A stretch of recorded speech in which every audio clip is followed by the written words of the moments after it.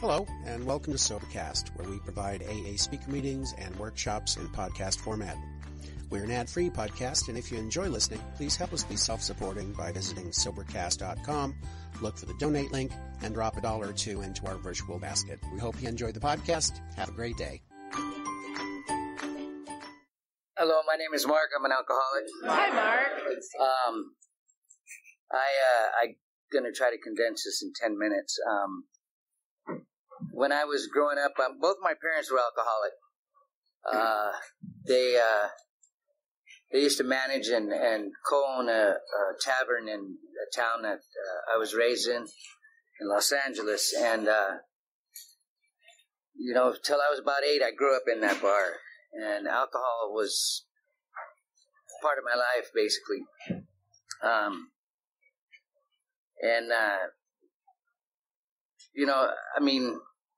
It was just normal for me to have alcohol around. And I think I was about 12 years old when I first started to drink. And I started getting in trouble with the law and just doing stupid shit when I was younger. My mother and father split up, and with the trouble I was getting into, she sent me to Arizona to be with my uncle, which, he was kind of straightforward, but he was an alcoholic. And I started school there, and he busted us one time. At that time, alcohol you only had to be about 18 years old to buy alcohol at that time in Arizona. And so alcohol was pretty easy for us to get a hold of. And he busted us drinking and playing hacky sack in a park one time, and we got read the riot act. But he also said that if you wanted to drink, could drink at home rather than be on the street and get in trouble. So that's what we did, Whenever we wanted alcohol, we just asked him, and he'd bring whatever we asked for. And ultimately, just about 2 years ago, he died of cirrhosis of the liver. Yeah.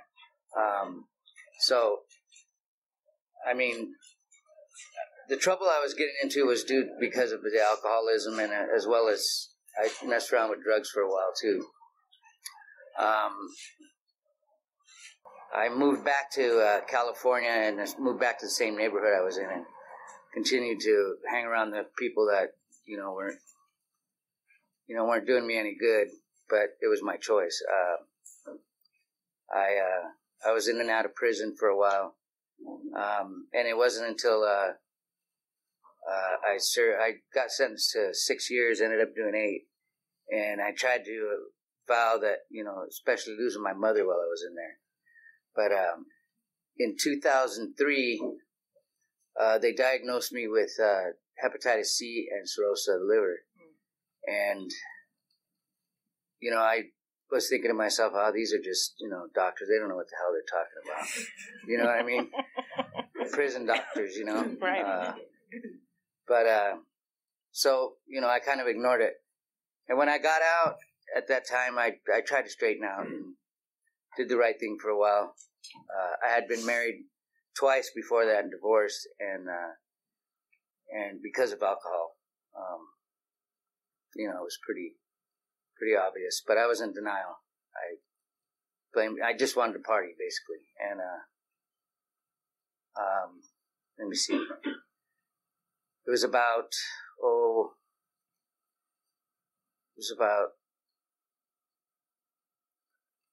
I had my first daughter, and I ended up in prison. Didn't see much of her life, but sorry, I'm a little nervous. You're doing great. But when I did get out, like I said, I became a little successful. Had a little business going, and then self-sabotage came in, and I started drinking pretty heavy and messing around with meth. And, I ultimately lost everything. I said I wasn't going back to prison, and I got busted on a beef, and they tried to give me 15.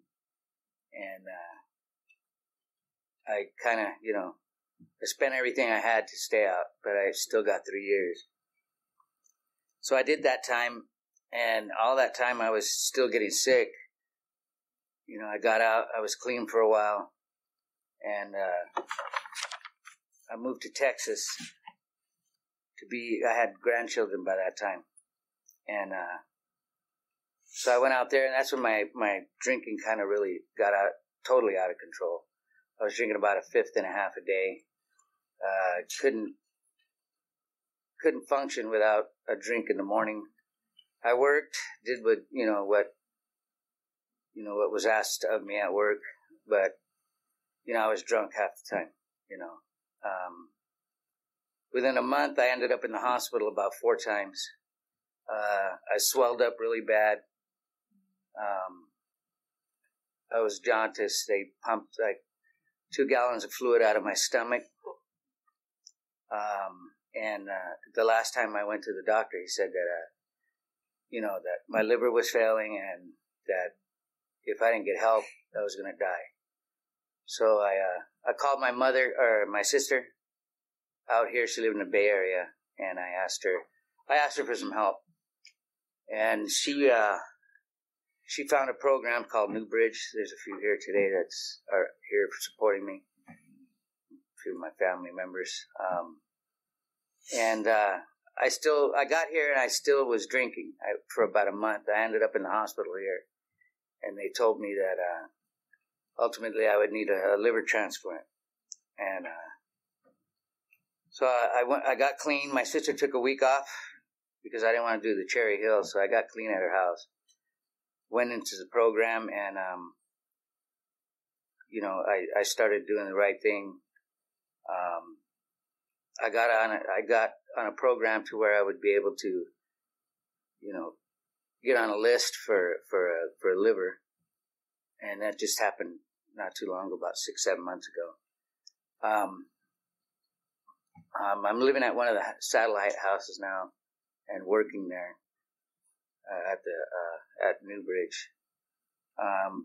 But this past Thursday, Thursday, I had a round table with some doctors that are going to be involved with my transplant, and my liver is showing sign of regeneration. So the hepatitis is gone by itself. I didn't have to get treated for it. But by doing the right thing, listening to my doctors, so they're going to monitor me for another year and not worry about it. They're going to monitor me and see how my liver is in a year from now. And it was a blessing because my higher power and the support that I have today within these rooms and with the program I'm in has brought me this far, because I was pretty much through with life, and I'm too young, and I got grandchildren, and I want to be around for them. I wasn't around for my kids, so at least I can try to be around for them. I'm going to cut it short and sweet, so thank you for listening. Thank you for the newcomers. Awesome.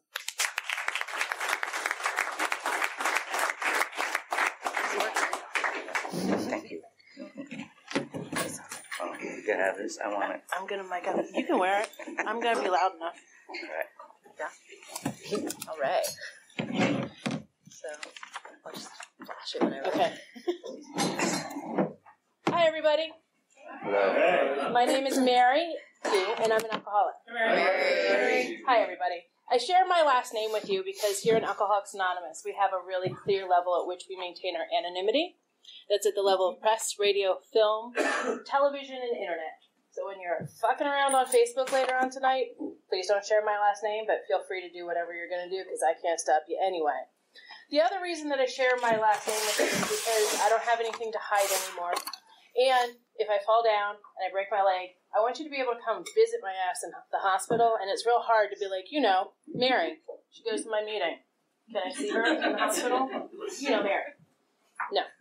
Come see me. And it was a big deal. It was a big deal for me in Alcoholics Anonymous when I became the male contact for our area in general service, right? Because when I got here, when I came into Alcoholics Anonymous, I was all about lies and deceits. right? Like, my life was like lie upon lie upon lie. Like I had an alter ego for every group of people that I was with, and I didn't know who the fuck I was, and I didn't know, like, my lies were so incredible by the time I got here. I just didn't know anymore, because that's all I knew. I'll get into that a little bit later. My sobriety date is November 3rd, 1992.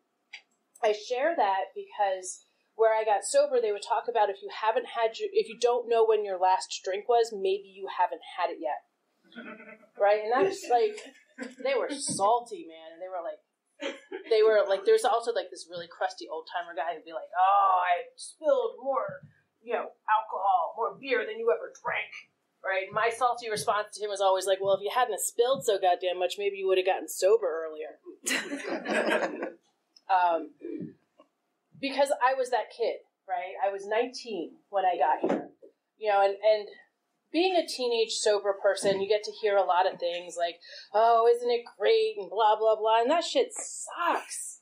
It sucks being a teenage alcoholic, first of all, right? Because there's so little glamour in drinking in the woods, right? Like, that's not cool.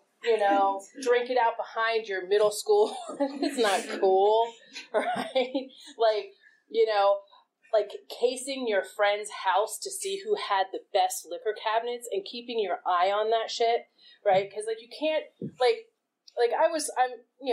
would like to consider myself pretty smart. Like, and I figured out pretty early that if I was going to drink the way I needed to drink at, 11, 12, and 13, that I had to be at least a little savvy about that stuff because I didn't want to get caught. Because I fucking hated people.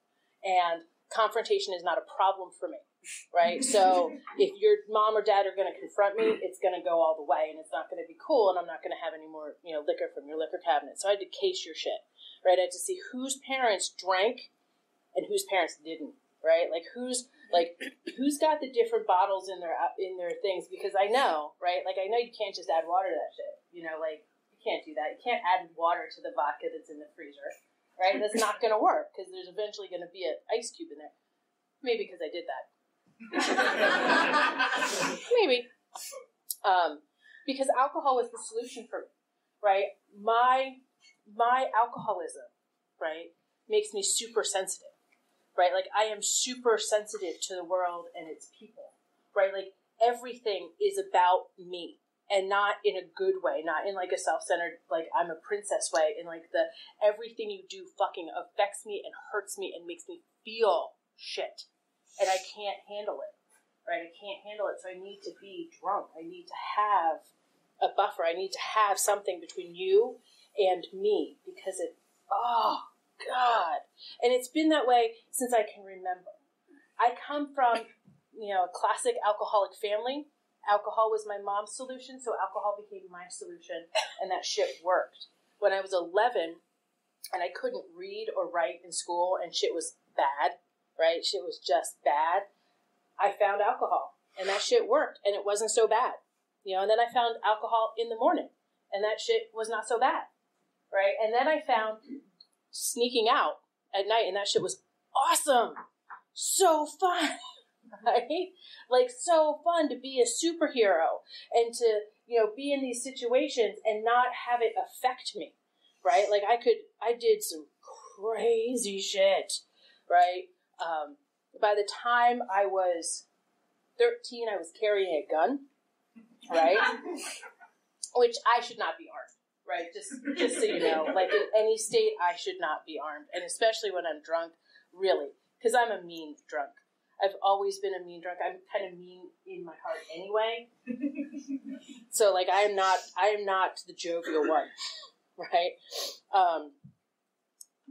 And I look back on my drinking career, and I look back on the things that I did, and I look at some, like 12, 13, and 14-year-old girls that I'll see around, and it just boggles my mind now, because I've been sober for a while, right? Like, I've been sober for more than half my life, which still boggles my mind, right? Still, I'm just like, is that really true? Like, I sit down and do the math every year. I'm like, okay, I know I was sober in 92.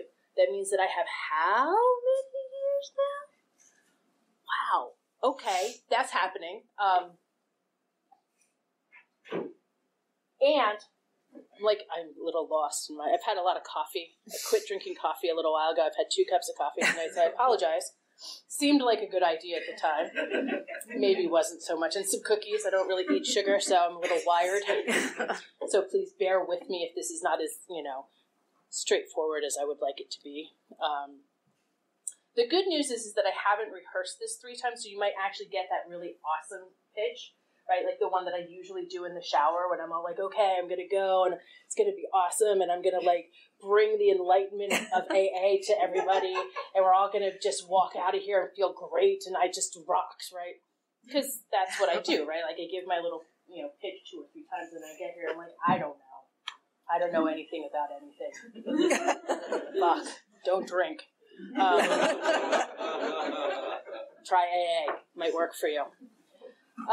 So my sobriety date, right, where I got sober in this small town in northeastern Pennsylvania, right, and they would say shit just like if you haven't had your last drink, maybe you don't know, maybe you haven't had it yet, right, because there were a lot of people who would come into AA and be like, well, I don't know if I'm an alcoholic, and these people would see a lot of people retread in this little tiny town where your shit is on Front Street, because it's 20,000 people, small town, right, so when somebody relapses and how nasty it is, and that you're an alcoholic. And so they were real serious about this stuff because they watched a lot of people die because it was a small town. And in point of fact, I think I was about a month sober, and this one woman, also Mary, was her name. She had been a pillar of AA, she was the half of one of the AA, couples that met in AA, they were, Mr. and Mrs. AA, they were doing it all, it was all great, right, and, they had a baby and all this stuff, and yada yada, and something happened, he relapsed, and then she was still coming around, and, having a hard time, and coming around, and then one morning, somebody said, oh, Mary died, and everyone was like, well, what happened? They're like, well, apparently she was drinking Scope mouthwash. And she had drunk so much Scope that she fell off the couch and hit her head and bled out because her blood was so thin from the amount of Scope she was drinking, right? And I was a month sober, and that shit was kind of whoa, right? Because Mary was a pillar, right? She was that person. She was, had been at all the meetings that I had been to, and she was doing AA, and she was dead from hitting her head on a coffee table. And that was my first AA death, right? And people said, get a dress, get a black dress, because you're going to go to a lot of funerals. And I was 19. I'd, been around some death, right? Because I had hit up the streets a lot. So I'd seen a lot of death and, fucked up shit. So I'm like, death doesn't scare me. That's cool. Whatever. Cool. Let's go. But then when other people, started to die of alcoholism, it kind of set in, that this shit is not a game, right? And when I was 19, it kind of was, right? Because I was invincible, right? That shit hadn't killed me. I had some liver shit going on. That shit is for real. So I'm super glad to hear your story. Thank you, Mark, for sharing. I'm really glad you were here tonight because that shit's real. Right? That's what we do. For a long time when I came into AA, I was like, oh, I can't drink because I'm going to die right away, right? I was like, I'm going to drink and I'm going to die. And oh my God, I got to stay sober, right? And now I'm not so sure, right? I'm not so sure that that's how it would play out. I can definitely see myself drinking because I still have a relationship with alcohol, right? Me and Costco, right? I go to Costco now, which is also crazy to me, a grown-up person. Walk in with my credit card to buy groceries for the week. Walk in along Costco and I see all the stuff that I want. And then I get to the alcohol, right? And I remember the first time, I think it was probably the first or second time that I'd actually ever been in a Costco. And there was a pyramid of Smirnoff, right? And I'm with a non-AA friend and we're walking down and I'm all hello. Right, and I am mesmerized by this shit. There is enough here. There's 2 pallets of alcohol. right? I'm over 21. I have a credit card that could come home with me. And I am now having I'm having a conversation with this inanimate object. And I am years sober, probably like 10 years sober, because I was here in California. Like there it is. Hello, alcohol. That's one of those things that reminds me that I'm an alcoholic. I have a different relationship with alcohol than normal people. My friend was like, what is going on? I'm like, yeah. And she's like, yeah, we got to get a chicken. I'm like, there's alcohol. I have to have a little conversation with this shit. You know?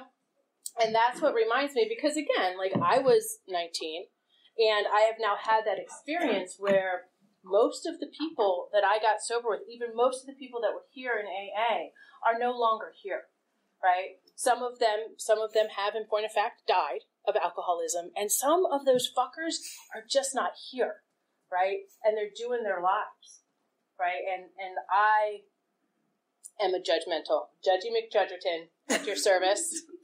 You need anybody you need a judgment, I got it for you. Real good at it.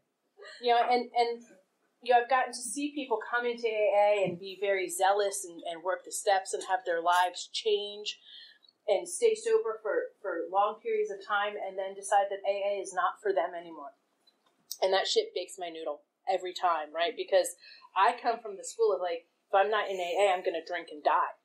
And it's not going to be pretty. Like, I'm pretty sure that me and that Smirnoff are going to have a long relationship now. I'm no longer dying the rock star death, right? Like, I'm no longer going out in a blaze of glory. I'm the alcoholic bitch at the DMV, right? Or more specifically, the truth of the matter is I'm the alcoholic bitch behind the counter at Kaiser, because that's my job, right? Like, that's what I do, which is hilarious to me, because I'm not really a people person. I really don't like people. I'm an alcoholic, right? Like, fuck off, all you fuckers. And I am paid now to give you the wow experience. I'm still surprised I have not been fired. I have been written up several times, but I have not been fired. Probably because I'm a sober member of Alcoholics Anonymous, and I know how to be like, oh, I'm sorry I fucked that up. Please, let me make that up to you. Let me, actually do my job with niceness. But anyway, the picture now for me is the alcoholic death and the liver failure, right? Like that shit is for real, right? Kidney failure, that shit is for real. And that's how I'm going to die if I decide to drink. Like, I'm not going to just instantaneously be in a shootout the way I thought I was when I was 19, right? Like, no, I'm going to have a really long alcoholic life. And I am going to systematically break the hearts and the souls of every person that I love. And I'm going to break my soul and I'm going to break my heart every day if I decide to drink.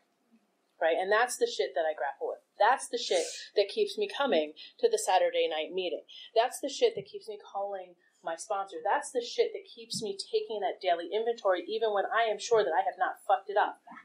Right? That's the shit that makes me willing to do whatever it takes for victory over alcohol, right? That's that shit that cracks open my little alcoholic mind just enough to say, okay, maybe I don't have any control over alcohol.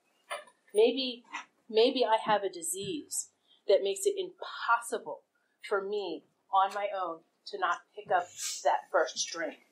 And maybe, just maybe, I can do this shit when I'm sitting with somebody else who understands that conversation with alcohol, right? That's the thing that got me when I got to Alcoholics Anonymous, right? All these old fucks at my first meeting were talking about literally things like losing the farm, right? Getting the DUI on the riding lawnmower, right? I was in a small town, and I was like, I do not belong here. Right? I don't belong in the sticks, man. I am a city girl, right? I got my shit going on, and I am here talking to you people about losing shit that I can't even comprehend.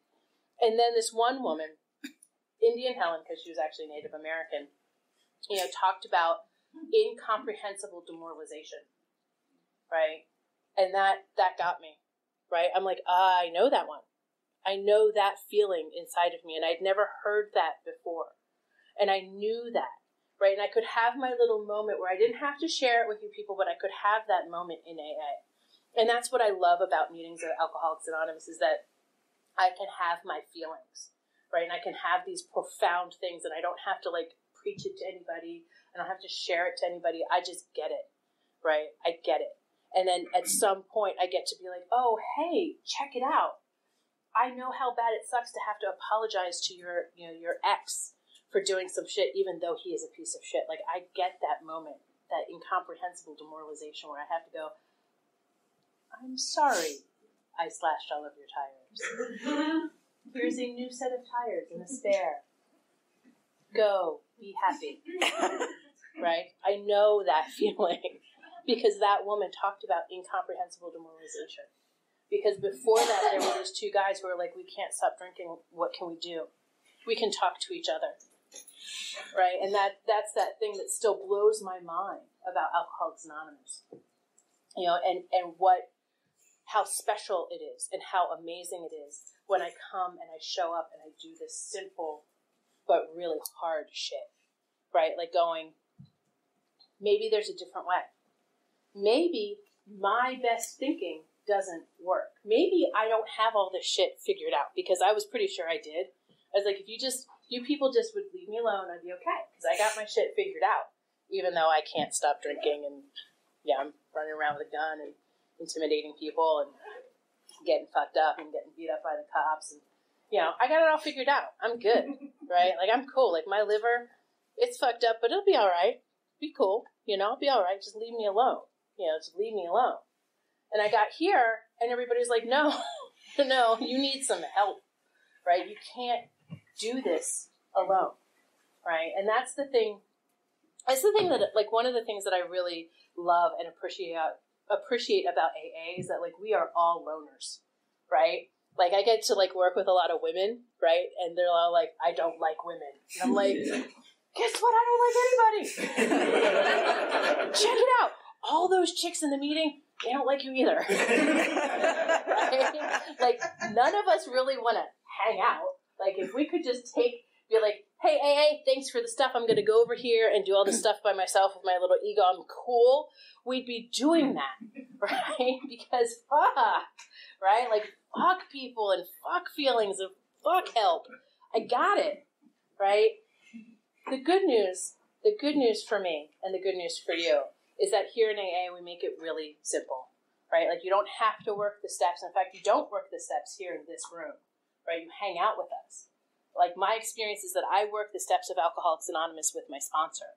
I go to her house, or I used to go to her house when she lived in Alameda, and I would sit down and we would read that shit, right? And that shit for me, I moved to California when I was a couple years sober, so it was like 22, 23 when I started working with her.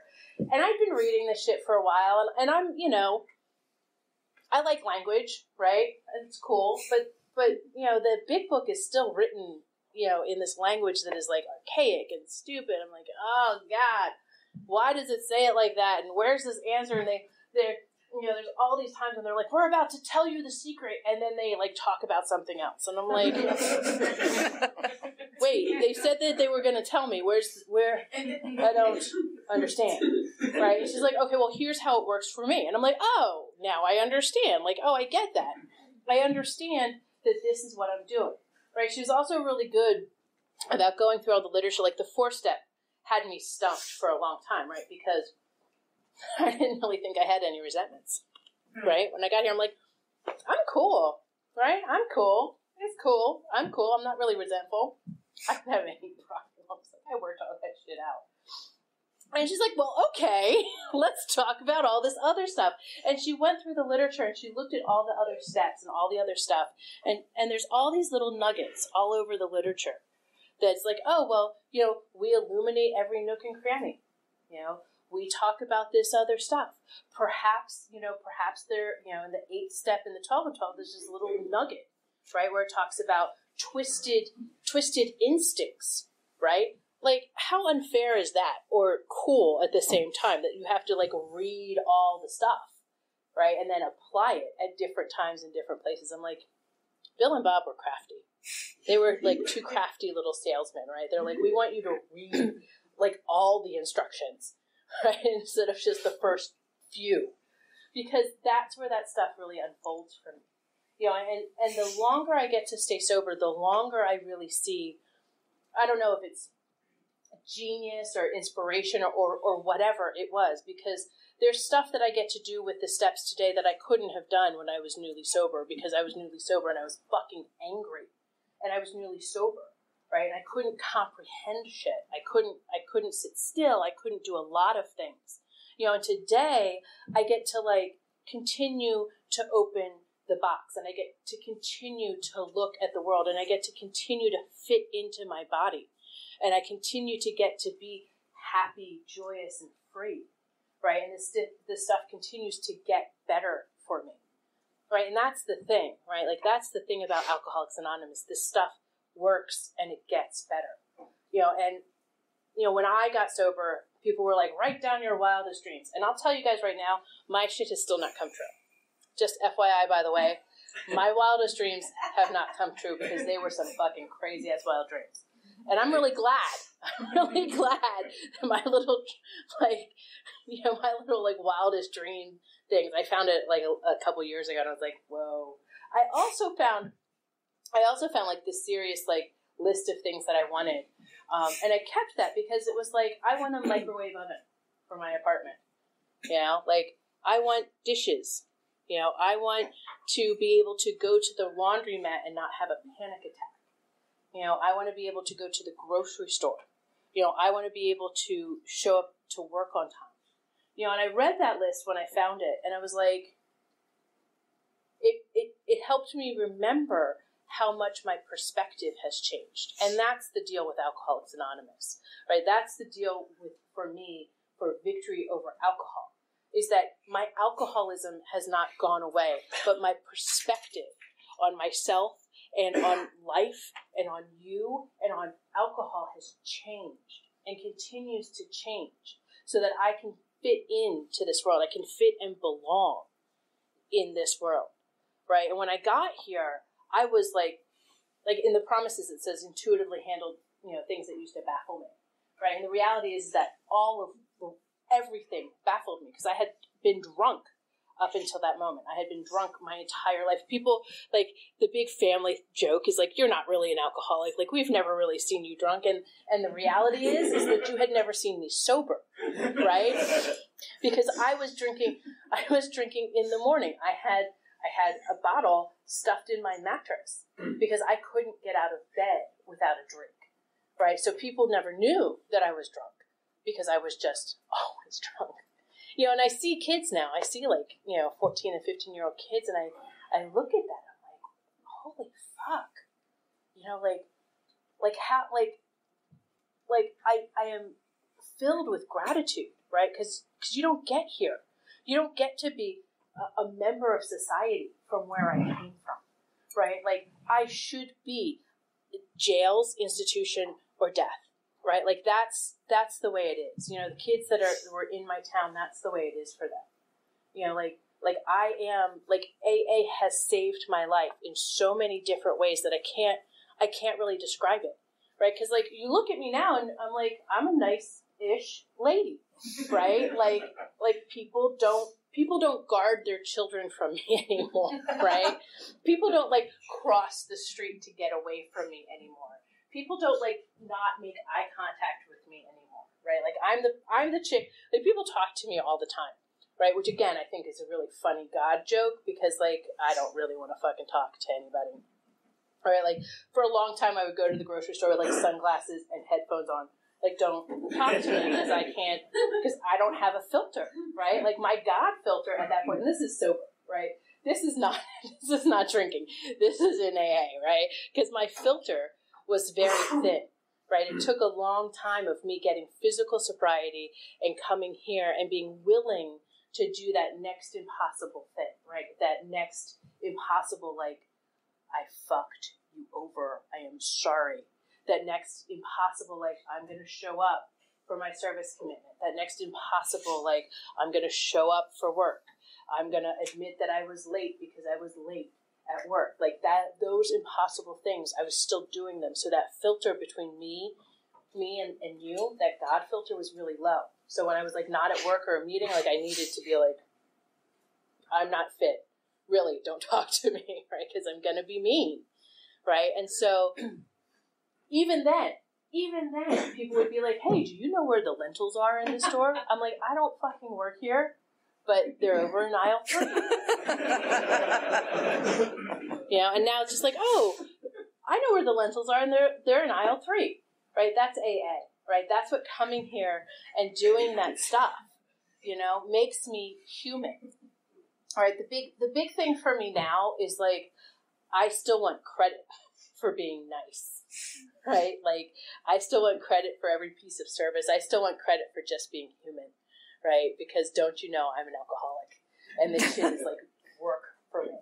And that's the other reason I come to AA, because you guys get it, right? Like, you guys get it, that it's like, it's impossible, like sobriety for me and life. Like, it's impossible. And so we come here because we get it. Like, you guys understand, like, how big of a deal it is for me to not go, fuck the fuck off, you motherfucker, right? To everybody all the time, right? Like, that's huge, right? And we get it. And, 10 minutes?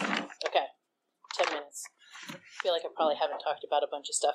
So for a long time, right, I have like the 5 things of my sobriety that I would talk about, which I'm going to talk about now because I still have 10 minutes, right? Because when I got sober, again, I was a big book thumper, right? I was like, work the steps or die, motherfucker. I was like, this shit is this, and I'm actually still like, AA is not for people who need it. It's not for people who want it. It's for people who fucking do it. Right? Like, you can come to meetings all day long, and you can hang out, and you can, like, you can phone it in. But if you're not actually working the steps, the stuff that's happened for me is not going to happen for you. Right? If you're not actually working the steps of Alcoholics Anonymous, reading our literature, talking to somebody who has more experience than you, and applying that stuff in your day-to-day life, you're not going to change. Right? It's simple math. It's not very complicated. If I keep doing the same thing, I'm going to get the same result. But if I try to do it differently, right? And that's the beauty of AA. Like, I don't even have to do it differently. I just have to try, right? Like, I just have to try to be a nice person, right? Doesn't necessarily mean I'm going to be a nice person, but it means that I get to try to do it differently. I try not to be judgmental. I am, but I'm trying to do it differently. And it's that thing. It's like, today, I don't pick up a drink no matter what. And then I try my best to do it differently. Not always better, not always worse, but differently, right? So there's 5 things, right? The first thing I actually already talked about, which is my sobriety date. And I share that not just because of that, that great one-liner, like, if you don't know when your last drink is, you haven't had it yet. But my sponsor also talked about the things that I put on the bar to pay for my first drink. She's like, and that date is one of the things that you put on the bar. When she gave me a key to her house, which was actually the first key to any house that I had for many years. I didn't even have a key to my own house because that's the kind of teenage alcoholic I was. My mom did not trust me because I would steal her shit, right? Like, I would steal her shit, I would fuck up her shit, so I didn't have a key, right? I got a key to my sponsor's house before I got a key to my own house. I put that key, and it was really important to me. I put that key on the bar. I put my chip on the bar. I put the things that I've worked for. Those are the prices that I pay, not just the $5. I got sober a long time ago. On the bar for that drink, that's the price I pay, and that's why that sobriety date is really, that's that important, that first thing, that first tangible thing that I have. And today, when I hit my 50-50 mark, it was, it's my anniversaries are always interesting because it's 3 days before my natal birthday. So every year there's like Judging McJudgerton on myself, which is not at all pretty. You're umpty years sober and you're umpty years old and your life should be someplace else, right? Like, that's really how it works. But today, today that's changed, right? Like today, I have this corporate job that they haven't fired me from, and people respect me there. People rely on me. I have this amazing relationship with a man that I am utterly in love with, that I talk to him about everything. We have a soul connection, which is still bizarre to me. I have this stuff inside of me, that I do inherently because I've been showing up for this shit for a long time. Like, I'm practicing to become a project manager, which is like bizarre. But it's like this adult thing.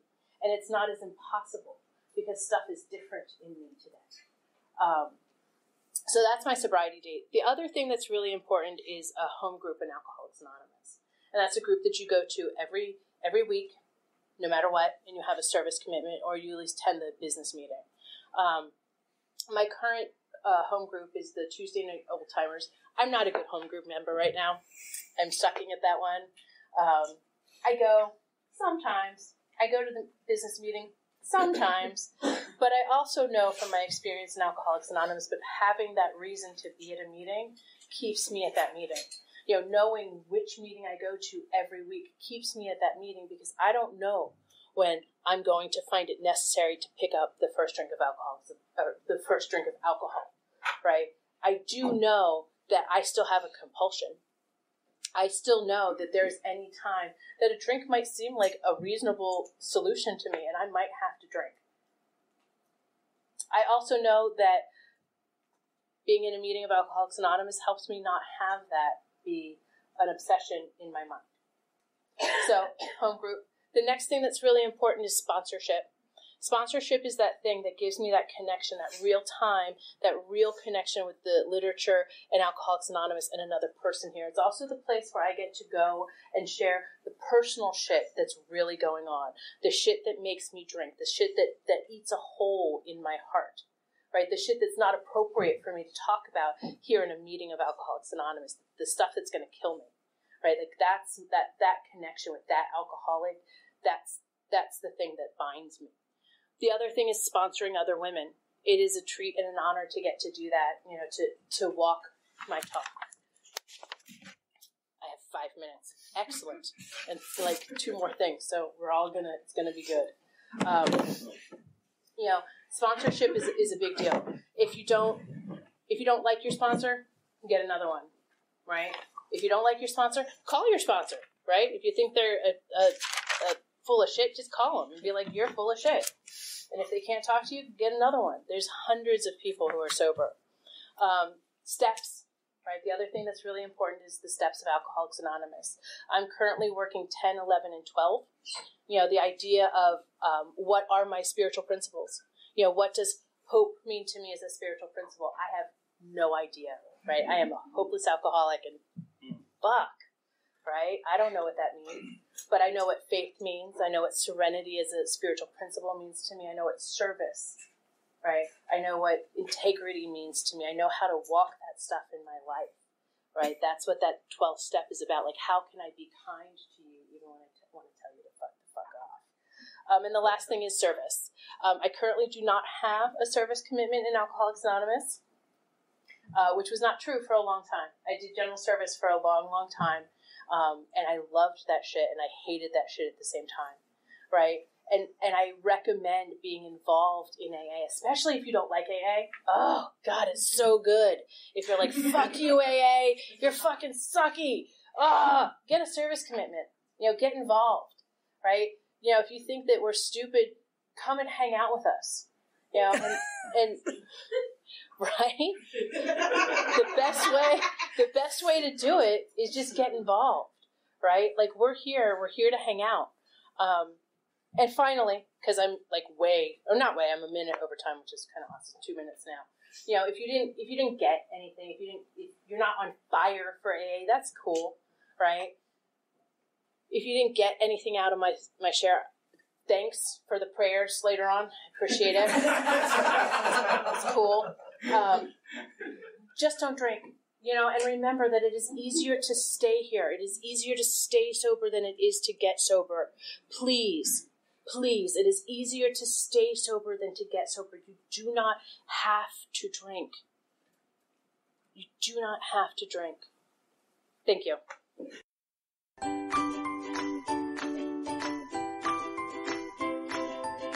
Thanks for listening. I hope you enjoyed the podcast. Sobercast is ad-free, and we'd like your help in order to keep it that way.